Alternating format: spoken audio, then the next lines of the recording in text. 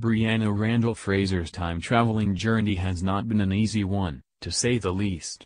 From starting out in the mountains, spraining her ankle, landing in Larry's house, marrying and breaking up with Roger Mackenzie, encountering the villain Stephen Bonnet and getting raped by him.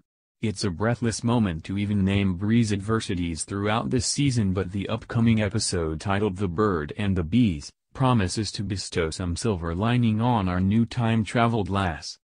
The promo itself promises that Brianna will reunite with her mother, Claire Fraser, and get to know her biological father, Jamie Fraser. The purpose of her visit to the 18th century from the 20th century was to warn her parents about their death, which she finds mentioned in the Wilmington obituary in the 20th century. The cause of death being a fire in the Fraser's Ridge, and as said by Jamie in the promo trailer that there hasn't been any luck in changing the course of history despite time traveling, we guess Brianna has broken the news to them.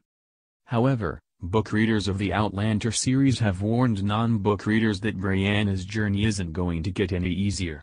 We will be seeing her traumatic ordeal as she struggles with the aftermath of the incident. Withholding the information from her parents will definitely consume her. Her happiness won't last, she does not want to be touched, and she will be pregnant. And because the horrifying incident took place the same night she exchanged vows with Roger and lost her virginity to him, the child in Brianna may or may not be Roger's. When Brianna set sail to time travel through the stones of Craignaudon, she was prepared with her 18th century outfit, a map of Scotland and a peanut butter jelly bread.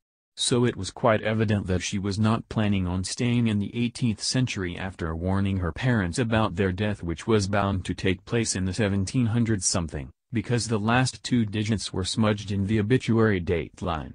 Added to that, she had also left a letter to Roger, which was supposed to be handed out a year later after her journey, just so he could get the closure if she wouldn't make it back by then. Now that a lot has happened to Brianna, and Roger has only proved to be a chauvinistic pig, especially after telling her that he owns her after the hand-fasting ceremony, Brianna may not have anything to go back to. Her beloved father, Frank Randall, is dead, her boyfriend has pursued her through the stones but has a crooked mentality on marriage and sex, while her mother and biological father are in the 18th century. The bigger question is, will she go back to the 20th century where she was born, or will she choose to live in the 18th century with her family? The even bigger question is if she will get trapped in the 18th century because of what has happened to her. Her pregnancy with Stephen Bonnet's child will not be welcome news to Roger, who already said out loud that he wanted to marry a virgin.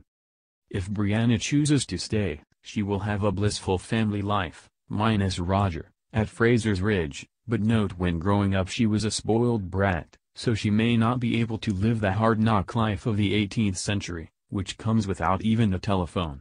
If she goes back to the 20th century, she may not have anything to go back to. Times have been hard for Brianna, but there's an assurance in the fact that she is reunited with her loving parents. Starz' Outlander has deviated from Diana Gabaldon's book quite a few times, so fans are hoping that Brianna's fate will be better than what has been penned. Hopefully, there's hope.